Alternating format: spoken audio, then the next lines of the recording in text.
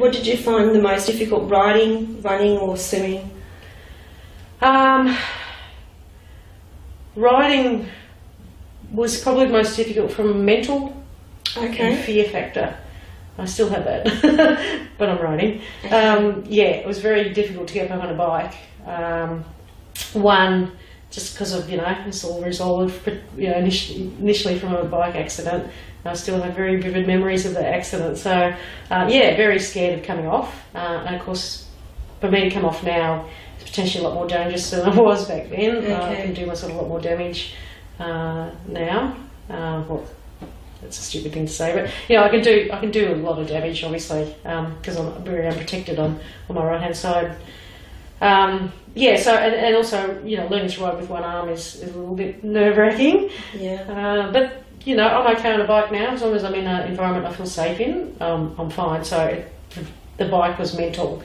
The hardest thing physically was swimming. Yeah, I'm swimming as best as I can, but I'm still a hopeless swimmer. I've become a hopeless swimmer. Went from being an okay swimmer to a really bad swimmer now. But it's just a work in progress like everything else. Okay. It's probably a bit more frustrating because I just haven't improved the same rate I had with my running or my riding. Okay. And is there any are you able to get a limb at all, a prosthetic limb or not? Not really. This is a prosthetic shoulder. Yeah. Plastic. Because there's nothing really to attach a limb to. Okay. So they'd have to attach it to my rib cage or and my collarbone. There's no shoulder girdle at all to attach anything to. There is potential to get a bionic slash shoulder, but it's very new surgery. I think they've only just started doing it in Australia, and it's very expensive, and there's no guarantees that it's going to be successful. Okay. We're going to be pain free, or you won't get infections because we have permanent implants. All right. So there's a lot of cost there to consider. Yeah, and for me, the thought of more surgery when they first suggested it was just something you don't want. Definitely not. Okay. And I want to be able to speak to, I don't know, in another 10 years I might go, oh, well, now that I know that there's 20 people in Australia that haven't, it's really successful, then I might consider it, but I'll be far more used to living with one arm by then as well, so, Yeah, so it's not your biggest concern or priority at the moment? No. Okay, fair enough. All right, so out of all of this, Kerryn, out of everything that happened, what's the biggest learning you can take from all of this that you have personally taken from? Biggest learning. I think,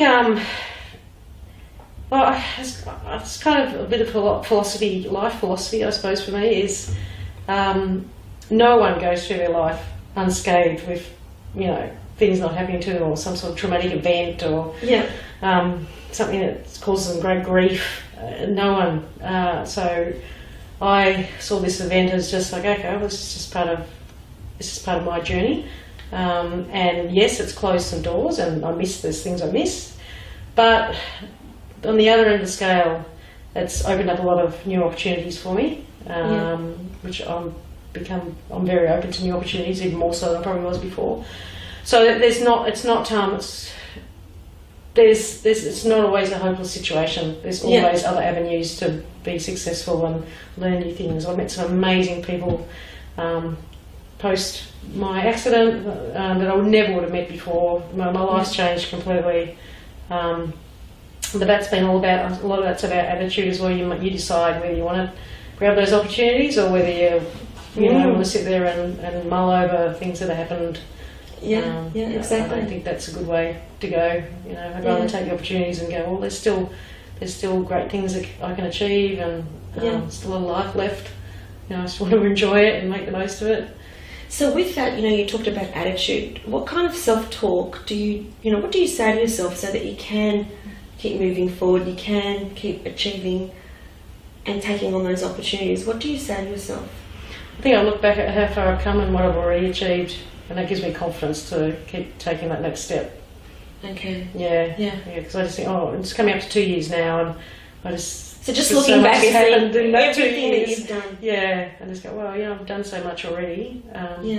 But why not just keep going? And it gives you a lot of confidence by looking at what you've been able to do. Yeah, and how has this affected... We haven't talked about your work at all.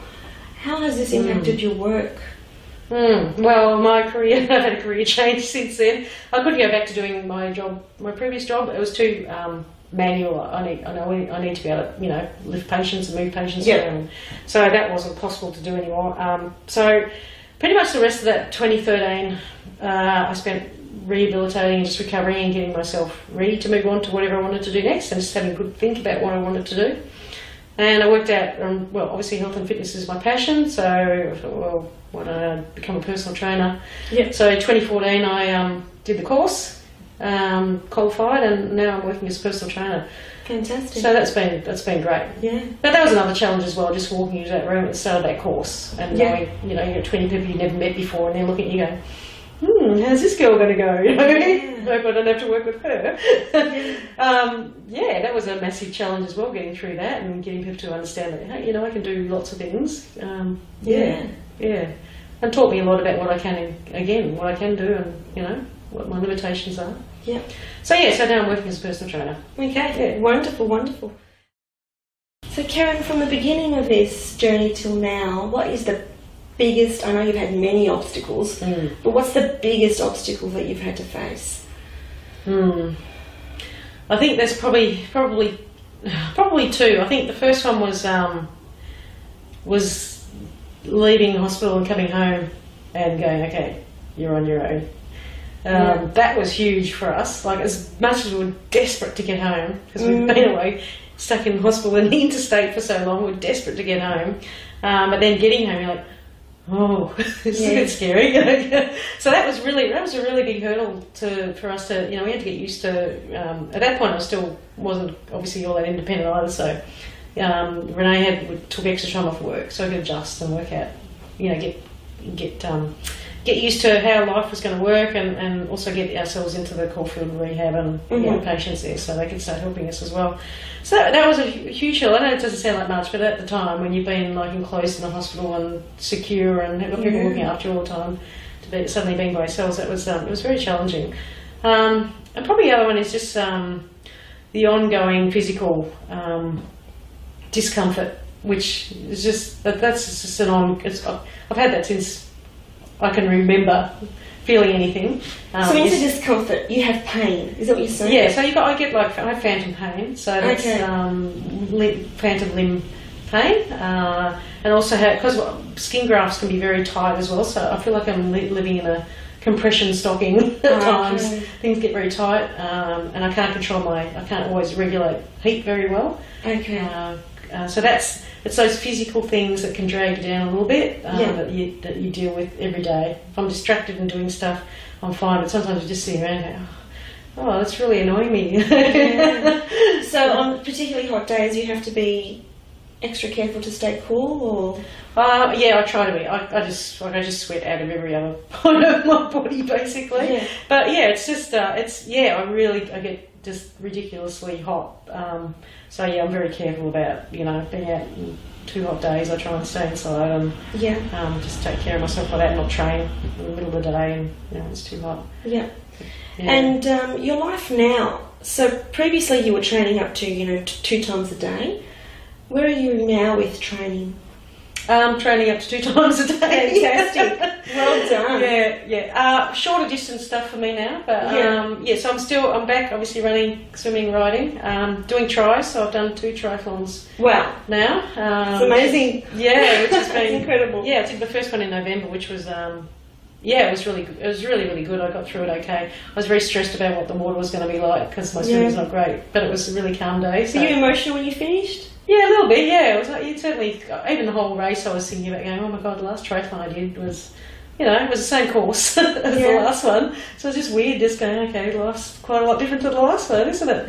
Yeah. And then I did one last weekend, which is just for para triathletes, which was fantastic as well. So everyone in it had a disability, and that was extraordinary. Because you get to talk about other people and talk with other people and all the modifications they've had to do to things and how they've got to where they've got to, and everyone's got a story, but no one's a standout. It's not like everyone's just got their own story to tell. So it was really inspiring.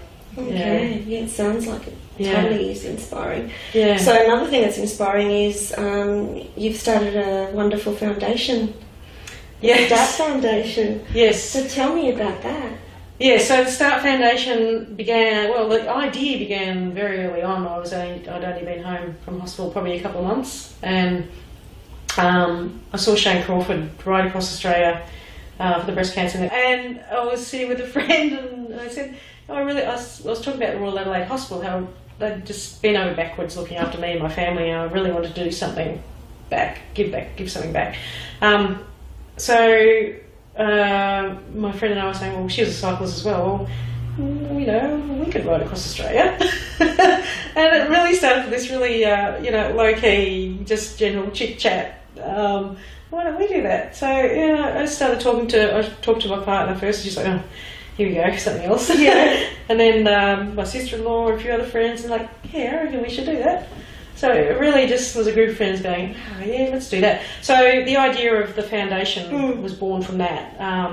So what the foundation is really about is a ride, starting with the launches in April, May 2015, so this year. So we're going to do a ride from Perth to Melbourne. Yeah. We're going to stop in at Royal Adelaide Hospital on the way and donate some funds to them for a research project in the area of critical care. Yeah. And once we get back, and hopefully we'll be on the map with a lot of other companies and gain some sponsorship, and we'll from then on, our goal is to support other people with disabilities so they can achieve their sporting dreams. Fantastic. So we'll do that through a grant process. So they'll be able to come to us and apply for grants, and we can potentially give out funds to help them. What a wonderful. Or whatever they need, basically, to get them to their own start line, hence the name Start Foundation. Okay, yeah. Fantastic. So how can people contribute if they want to? They can contribute directly via our website, which is startfoundation.org.au. Yep. Yeah, that's probably the easiest way. Good. Yeah, there's donate buttons on every page, I think.